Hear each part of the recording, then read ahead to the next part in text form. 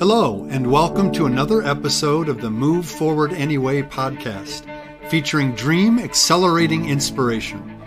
I'm Jeff Meyer, your host, author, entrepreneur, and coach. My goal with this podcast is to help you identify and clarify your own dream by taking wisdom from others' successes and challenges. If you're looking to take action on your dream, to make a difference doing something you love, but your fears are holding you back, then this podcast is for you. If you're interested in finding additional support, you can also check out my Dream Accelerator coaching program designed to help realize your full potential and reshape your future. As always, you can learn more about my Dream Accelerator program at jeffmeyer.org. Using my Dream Accelerating formula, heart-centered entrepreneurs can focus on their dream, name their fears, change their mindset, define their next, and move forward anyway.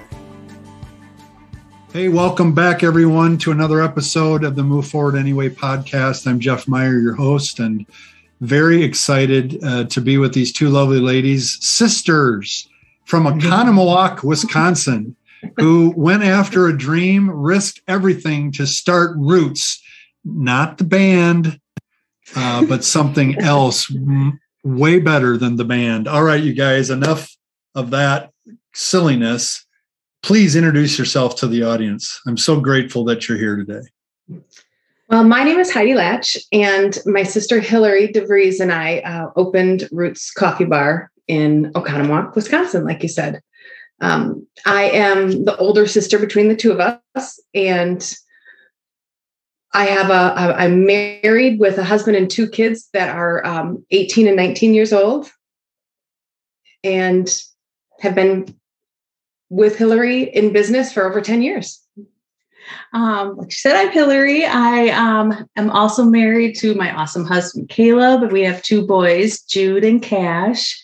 And we started this dream of ours about 10 and a half years ago, and we're still sisters, still friends. So it's a good time. Oh, I can't wait to get into that in just a moment.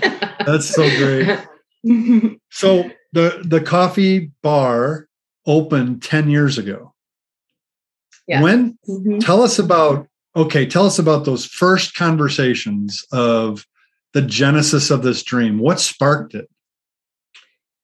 So growing up, we would go on different family vacations, and there was a specific family vacation that we went on over 20 years ago. Honestly, I mean, Hilary was probably in like 8th grade at the time, and we went to this coffee shop in Florida. I think it was in Florida, right? And it was big enough for our entire family to fit, which was a great thing, because we don't always find something that all 7 of our family members could sit in comfortably, and we didn't feel like we were taking over. And it had a really cool vibe. It had music. It had live music, but then also had different artists have their artwork up. The owners were really passionate. They were there all the time. It was a really neat feeling. Mm-hmm. You walked in and you just felt like the love that they had for the space and the love that they had for the community. And it was just like a moment that we just never really forgot. And, fast forward then a little bit, I went to school at Luther College in Iowa and got my sociology degree, and graduated in 2008. At the same time, Heidi also graduated that same year in business management, and ended up coming back home to my hometown of Oconomowoc, and was kind of left. I thought I was going to be doing the Peace Corps. I was actually in the application process of doing the Peace Corps. And unfortunately, that was the moment of that summer of 2008 that our parents sat us down and said that our dad had ALS, Lou Gehrig's disease, and he had about 2.5 years left to live, they were predicting. And I was at the point where there's no way I can leave for the Peace Corps at this time. I need to stay by my family and figure out what I'm going to do with this sociology degree in Oconomowoc. And I ended up getting a job at a local coffee shop and managed it, and just absolutely, of course, loved the coffee industry. And that was kind of what sparked our conversation. Heidi became my instant best friend here. And what are we going to do? What are we going to do here in Oconomowoc? Yeah. We never really felt settled. Like I had a full-time job. She was managing full-time at a coffee shop, but still never felt like we were settled in our career or in our spot in life, And so Sunday we would get together at my parents' house. It was a normal thing. We would all get together on Sundays, and it would always come up, Hilary and I talking about like, it'd be really cool to open a coffee shop. It'd be really neat if we would someday we're going to open a coffee shop. Someday we're going to do this. And I think that's where it all started. And then I think it was probably going to stay a dream. However, our parents, they kind of pushed us and said, what are you waiting for? Like, what's the worst that could happen? You fail. Okay. Then you start over. And I think for both of us, that was like, okay, that not only will they be proud of us if we just try, but then it kind of gave us that feeling that what is the worst that could happen? What is, if we fail, we fail. And then what? Then we'll just get a job, it's okay. At least we tried. Yeah. Our parents have always had that amazing kind of outlook of, you can't take anything here with you. You're going to be eventually going to an amazing place someday, whether you do really, really good and you still can't take it with you, or you do really, really bad, you can't take it with you, so what's the worst that could happen? And with our dad's diagnosis, it just put another light into, well, we might as well do this now, because life is short. You never know what's going to be presented to you. So yeah, I guess that's how it kind of started. Yeah. Well, so first of all, I'm sorry for your dad's diagnosis and for that journey. That's such a sad disease. And it just, we've had a couple losses of people that have had ALS, and I'm sure your heart is for those who suffer from that, families that suffer from that as well. When did someday become today? What was the final spark? Yeah, definitely. I think for both of us, because we always have wanted to and continue to want to make our parents proud of us. So when they told us that what are you waiting for? Why wouldn't you do it now? Then we started having those more serious conversations. We would even say like, okay, we're going to have a meeting, like an actual meeting, even though we were, I was 25 at the time. Yeah. And we were like always hanging out. But then there's like, well, Wednesday's going to be a meeting. We're going to actually have a meeting. We're going to start making out a business plan. So I think though that first spark was really our parents pushing us, saying, I don't know what you're waiting for. Stop talking about it and just do it. So then we're like, okay, then we better do it now. Yeah. I love that. So you love the coffee industry. Roots has more, I'm assuming, and tell us about the mission of Roots, more than just having a good cup of coffee. There's a whole bunch, knowing the two of you, there's a whole bunch underneath that. There's a heart underneath that. Talk to me about that heart-centered entrepreneurial dream of Roots. Yeah, I think for both of us, I guess I can say a couple of things. First, I'd say that, when we got that first initial push from our parents, it was probably a good year and a half before we even were able to like secure a spot and secure financing. And I think that that timing worked out so well because our dad was able to be there when we were doing the build out, when we were having our first few days, our first month. And so it was a really, to me, I think really important because his heart is in it. His heart is there. We know it and we can feel that. And we can feel that he is so present in what we're doing. But I think that that first year was just literally us trying to figure out what we were doing. And so we go to these different places, like I had said, and we knew then we needed a place for the community to be able to go. Yeah. The space was really what we needed. We looked at tons of different places, and financially, the smaller the place, the better. Looking on paper, you wouldn't need it nearly as much as equipment and furniture, and even just the square footage for rent would have been better. But we knew we wanted a space big enough so any big group like our family could go and feel comfortable and not feel like you're intruding or taking over the place. And, we see a lot of that. Big groups, small groups, they have still enough privacy. We wanted a space big enough to feel like a little small community inside. We wanted them to feel comfortable. We want them to feel included. But then also that they would feel like they can connect with people like face to face.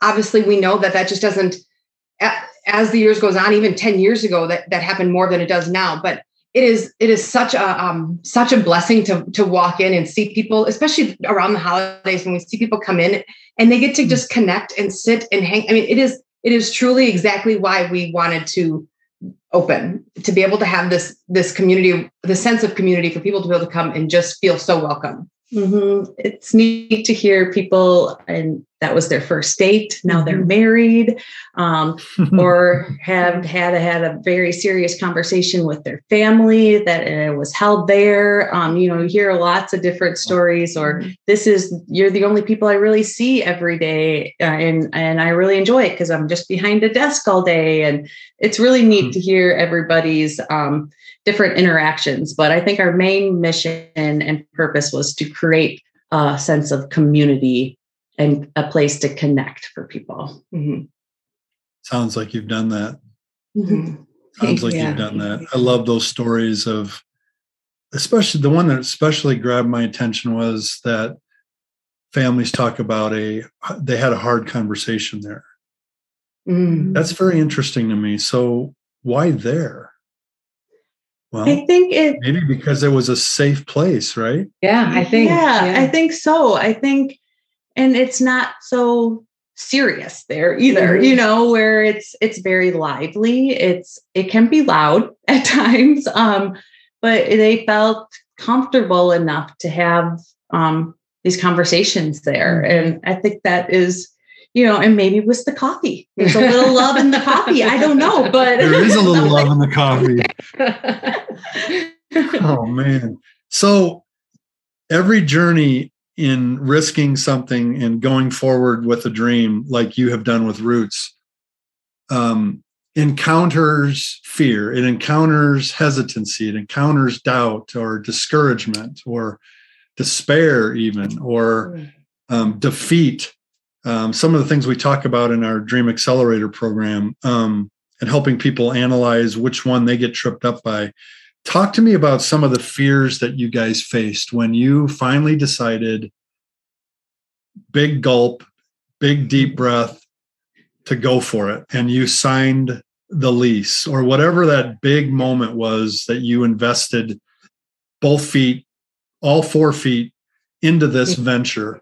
Tell me some of the fears that you experienced, some of the hesitancy that you encountered. Yeah, well, especially in 2000. So we opened in 2011. And at that time, it was, there was a lot of vacancy downtown Oconomowoc. And so that was a big fear, first and foremost, of going into a community that, one, we care so much about because we're from there and born and raised there. But okay, why isn't anybody here yet? They went through a horrible road construction and unfortunately a lot of businesses had to go out, but okay, is this a good idea to do it now then? And so, also being from our hometown, that's another, fear that like, okay, if we mess up, everybody's going to know. The people that we know are going to know that we just failed, so that was another kind of thing that we had to gulp. But I think our interactions with the bank too, I think was very fearful. I would say for sure, fear, the feeling of failure for sure. But then also anytime you would tell anybody like, hey, so we're thinking we're doing this, or we're, I think there was some people I just chose not to tell until we were actually open, because their interaction, they're looking at you like, not sure that's a good idea. Or like, I don't know that I would do that. Or, Are you sure? Yeah, right. You sure you want to do that? now. Yeah. And so I feel like you get a lot of that. And then you start internalizing that and thinking like, gosh, are we making a horrible choice? So all these different thoughts go through your head.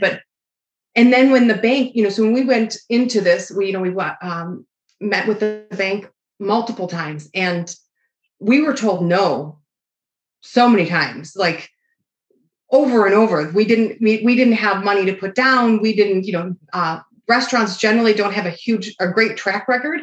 So it's hard to get any kind of lending. We just never really heard no. We just heard not yet. So we just kept going and saying, like, what else do you need? So what if we give you this? What if our parents co-sign? What else can we get to be able to make this doable? So, and we even to the point where our build out was too expensive for them to fund or for them to give us any money for. So we talked to our husbands and said, okay, the four of us can do this.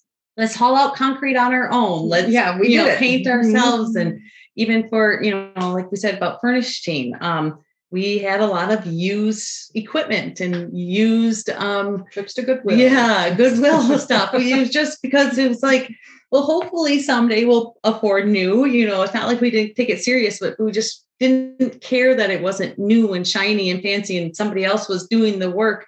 We had to figure out how we could make it work for us. Yeah, eventually, what kept you going? Yeah, what kept you going when you heard no? What triggered in your mind to translate no into not yet? I don't think we gave it an option. It was just not an option that we weren't going to open. I think we just told ourselves we were doing it. So we were going to figure out how we had to do it. And knowing that we couldn't come up with all the money, we could take everything I had out of savings or everything, we could pull it together. We knew we didn't have enough. So then, okay, what can we shave where? What can we do to make us look a little bit better to the bank? And I also think Heidi's not giving herself enough credit.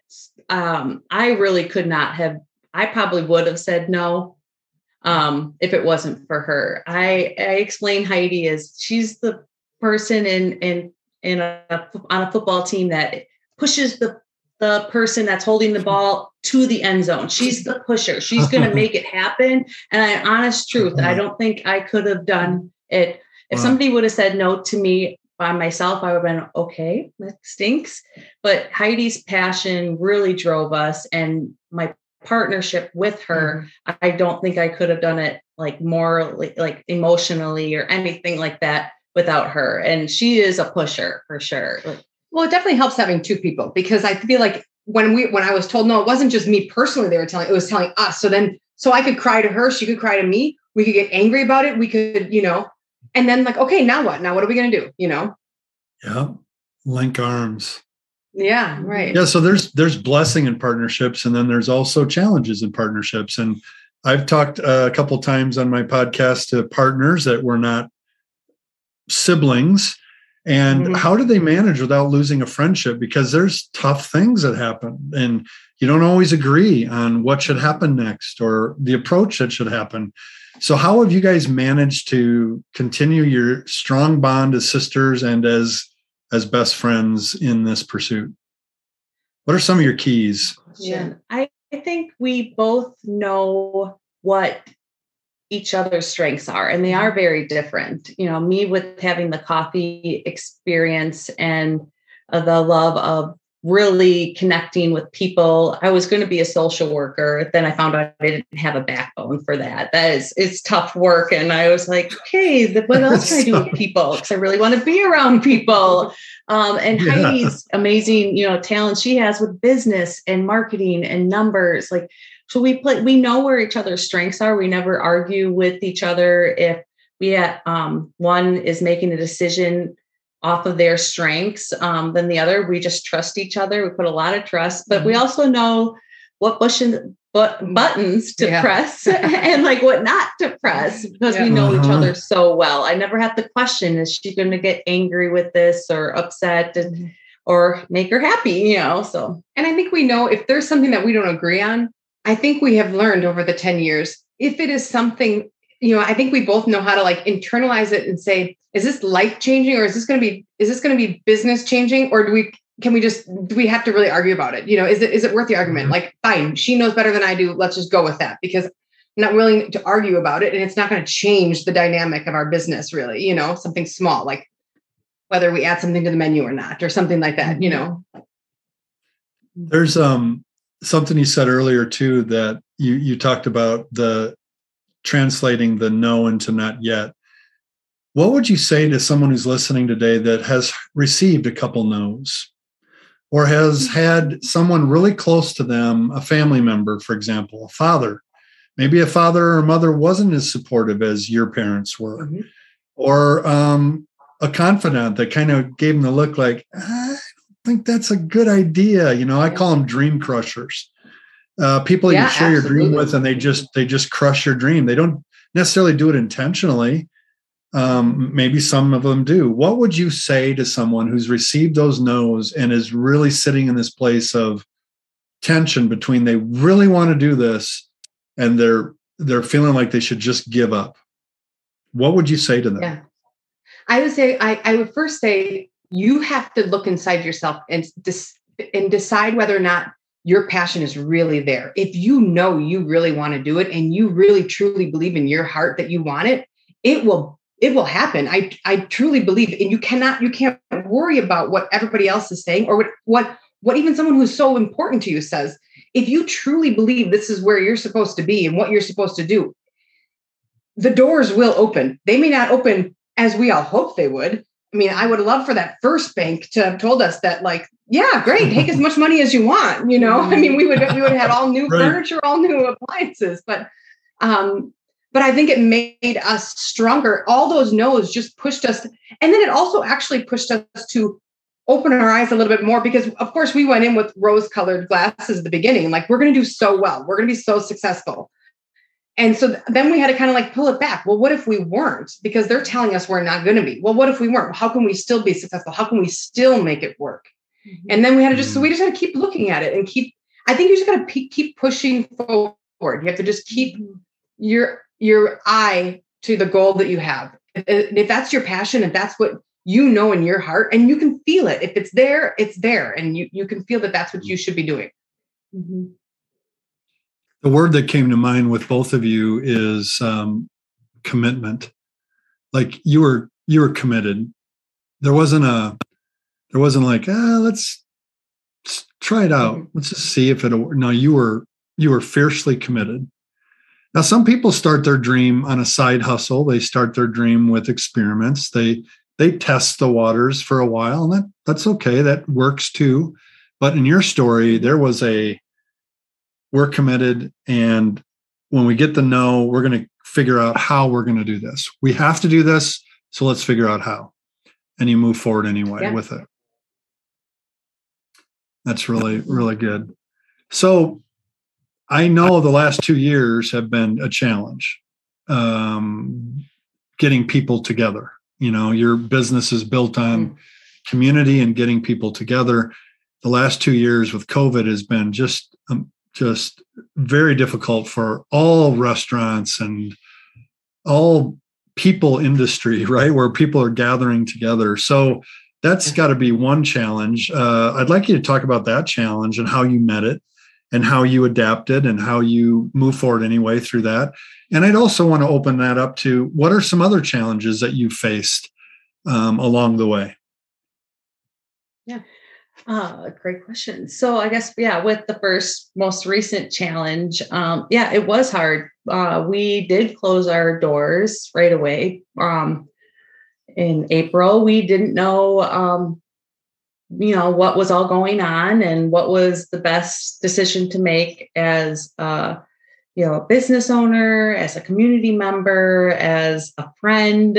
So we did close our doors for a couple of weeks, trying to figure everything out. Can I just interject really quick? The day that we decided to shut down, and we shut down for 6 weeks, and we didn't know obviously then how long it was going to be, but the day that we decided, we were sitting in Roots after close, just crying, thinking about how this would affect not only obviously our customers, but our for sure our employees, us. How would it make a impact on our families? it was a really, really hard decision, and not one that we took lightly, but we knew that it was the best choice to make at the time. Yeah, exactly. And decision fatigue is real, isn't it? It is. It is. And, never thought that you would have to make that decision to close your doors and not knowing what the outcome was going to be. Are we going to reopen again? Or, where does everybody else sit? I mean, our employees are our family and we care about each and every one of them. And it was hard. And then after the 6 weeks of processing how to safely open, where we can still be a coffee shop and do what we need to do and complete our mission, but do it safely for our employees and for our customers. So the first phase, we had multiple phases throughout the year and a half, really. But the first phase was I hate that word now. I know, right? But it was just opening our front door and having a pickup window. So you're not really walking inside routes. It was just it kicked us in the butt to finally get our online ordering that we wanted at some point. And we're like, all right, now we're going to do this online ordering thing. And so we got us to do that. And it was so amazing. Just even having people pick up their coffee at the front door, how much joy it brought them. They would say, oh, you brought some routine back into my life. You brought some joy back. It was we were just thinking it was just a cup of coffee. You can't even come in, but this is exactly what they needed and what we needed too at the time. And then, just slowly starting to reopen a little bit more and a little bit more and a little bit more. But, there was a time where we opened, but we still couldn't have anybody sitting inside. Was weird. This is not, and we had to push them out. Like, you can't stay too long. Like, you have to stop the conversation right now. You got to get going. It kind of thing was weird. It was not anything that we ever wanted to do to a customer or the feeling of a coffee shop of just not having that chatter. And it was depressing for sure. And I think too, over the last 2 years, embracing every customer's feelings and understanding that everybody's feeling a little bit different, and some are, are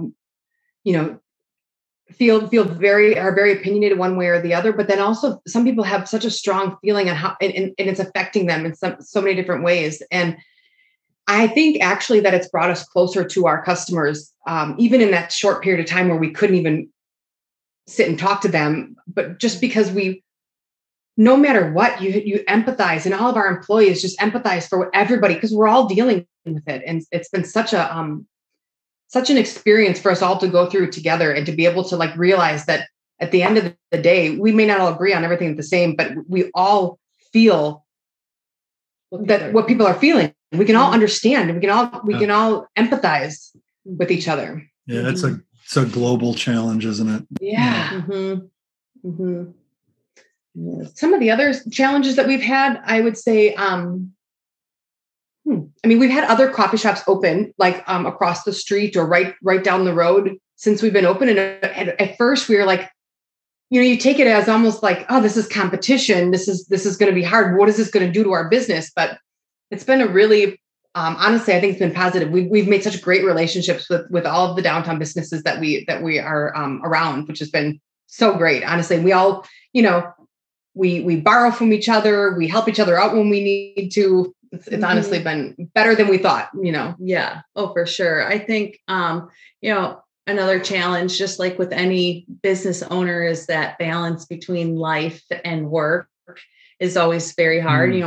When we opened the shop, I didn't have any kids, so I could be there 24/7. My husband was like, fine, I'll go fishing. You have fun at work. And I'm like, yeah, work. This is awesome. And then I had 2 little boys and trying to balance, okay, should I go into work right now? And then I'm taking away from my family time, or should I go home right now? And then I'm taking away from my work time. That struggle is very real. But I think having and putting the trust into your employees is beyond soul, healing. That the moment that we develop great relationships and we're okay giving some of the responsibilities that we were doing over to other people and seeing their passion in doing this and us trusting was the best thing I think we could have done for our families. And I think, you have to be okay being, not 100%er anymore. Like I have to be okay giving 75% at home or at work. Like I can't have these unrealistic expectations of myself anymore and being okay with that. So any other clues or little principles of achieving some sort of balance between your personal life, your home life, and launching a new business? Because it can be all consuming. You said giving away work responsibility and trusting it to your team. That would be one principle. What are some others that have helped you manage that? I would say knowing when you are home, being fully committed then to being present at home. That means maybe putting the phone aside. You can always check emails, check reviews that customers are leaving, and it can really affect you at home. But actually doing it in a place where you can be fully committed to that email or fully committed to that comment or phone call.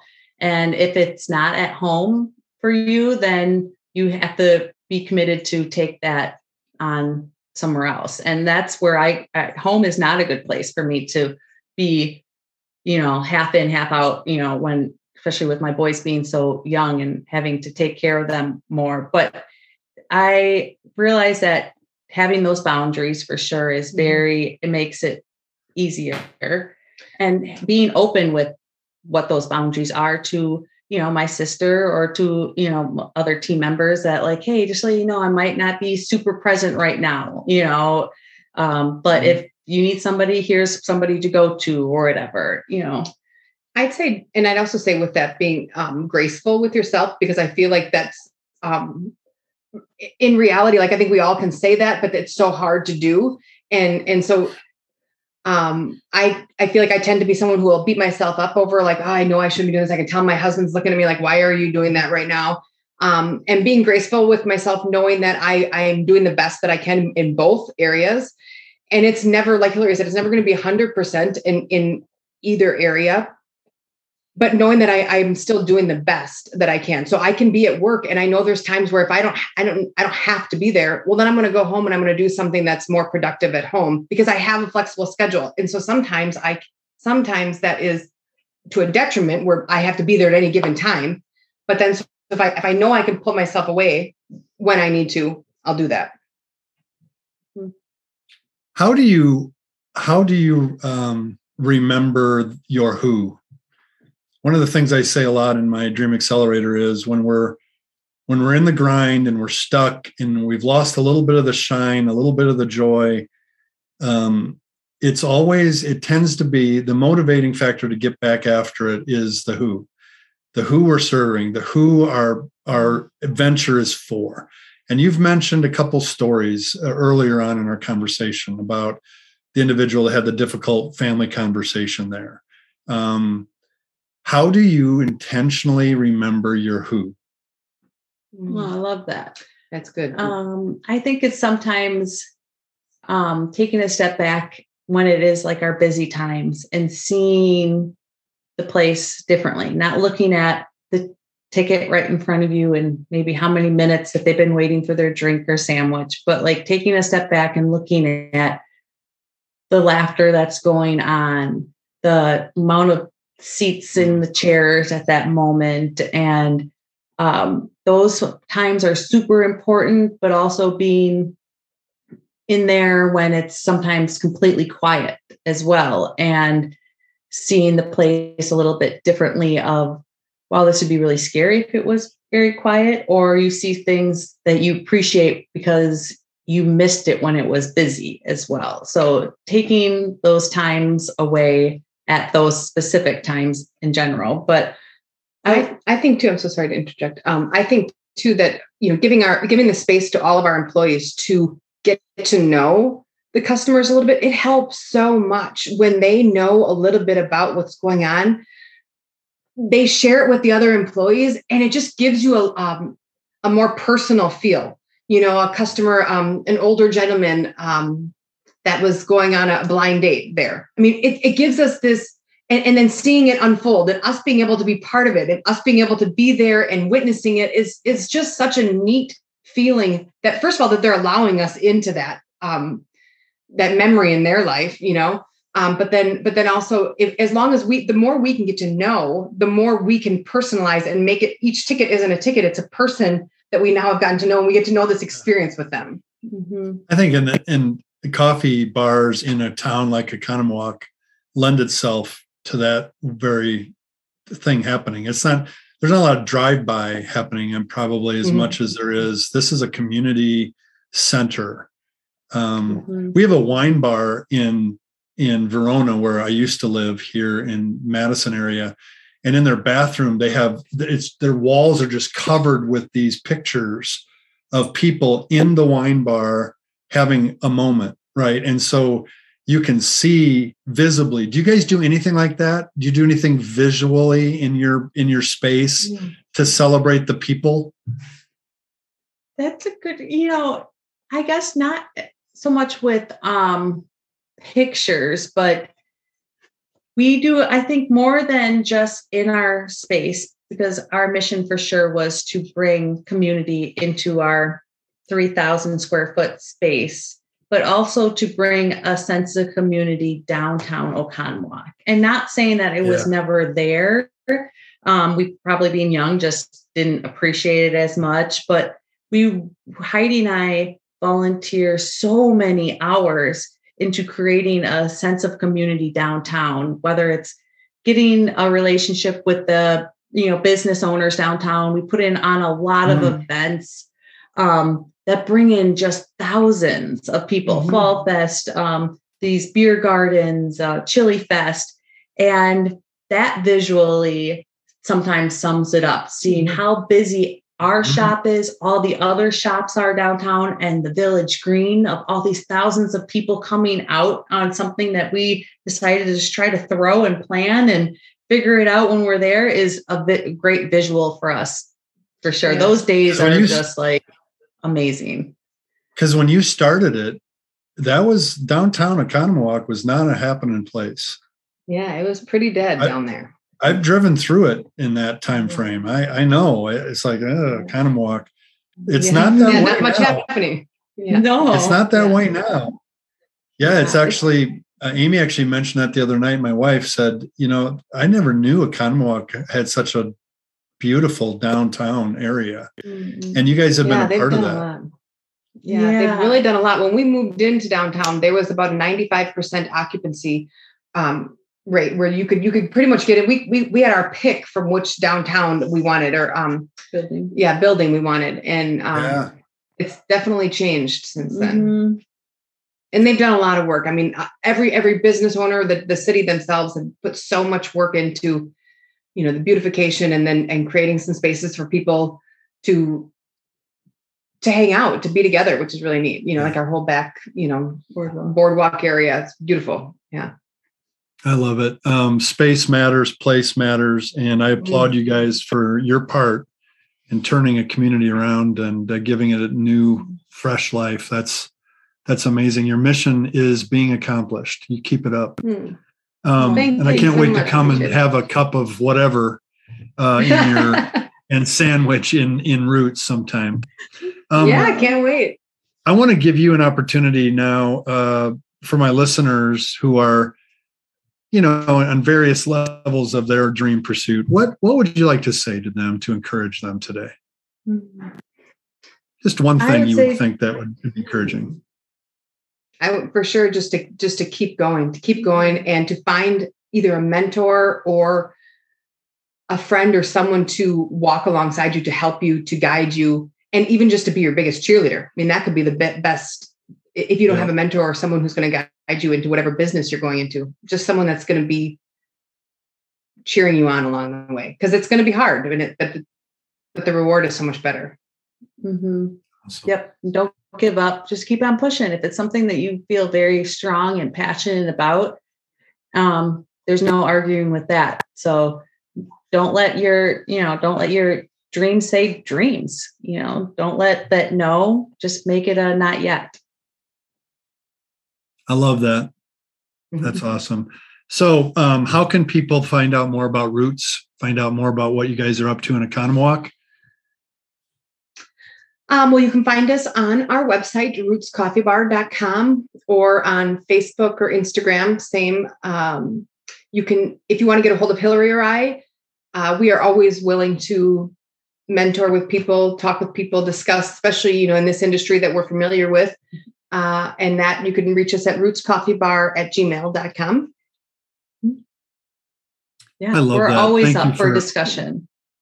Thank you for offering that. That means a lot, because you can provide great encouragement to some people that have a heart-centered dream just like yours and need a little bit of a push. Yeah, absolutely. From a lineman pushing the running back. Is that lineman? That's what it is. Oh, lineman, that's the word. Oh. I have some position. Oh my gosh, you guys are so great. Thank you for taking the time to be with me today and to share your lives with my audience. And we're so grateful for your position in your community, making a difference. Thank you so much. We need a lot more of that in our world, and I'm really proud of you for doing it. Oh, thank you so much. That means really so much to us. And thank you so much for just allowing us to spend time with you today. This was great. I'm so glad that there's people like you out there pushing others as well. So. Thank you. I appreciate it. You guys have a great day. Thank you too. Hey, fellow dreamer. I hope you enjoyed today's episode. Head over to my website, jeffmeyer.org, for all of the show notes and links. And when you're ready to move from overthinking about your dream to actually taking action on it, consider joining the Dream Accelerator community. Our clients are getting crystal clear on their dream with our Dream Generator Vivid Description 5-step process. They're discovering the truth about fear and how to use it as fuel to take courageous steps in the right direction. And most importantly, they are walking a clear path forward because they have made an investment in themselves to confidently realize their dreams. The results are so inspiring. Having coaching and companions on the dream journey is crucial.